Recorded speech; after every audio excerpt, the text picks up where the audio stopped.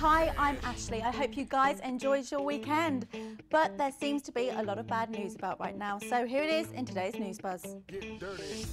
Some dramatic developments in Ukraine over the weekend.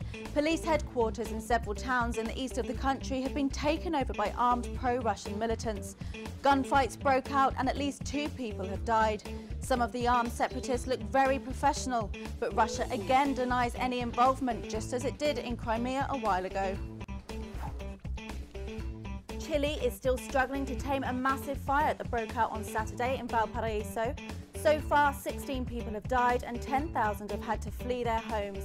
The authorities have deployed as many as 1,200 firefighters and 7 helicopters, but their task is made harder by the strong Pacific coast winds that continue to fan the flames.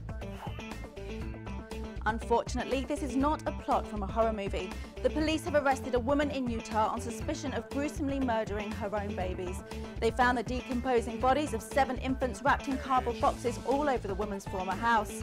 And if that isn't enough to give you the creeps, the woman used to be a babysitter. And let's end the bad news day on a slightly lighter note. The Duchess of Cambridge has dampened rumours that she could be expecting. Royal Brits Wills and Kate took a jet boat trip at the weekend, and when asked if any passengers on board were pregnant, Kate's hands were firmly kept to her lap. And if we didn't quite get the message, she also took to glagging some local New Zealand wine. Next, she'll be on the tequilas.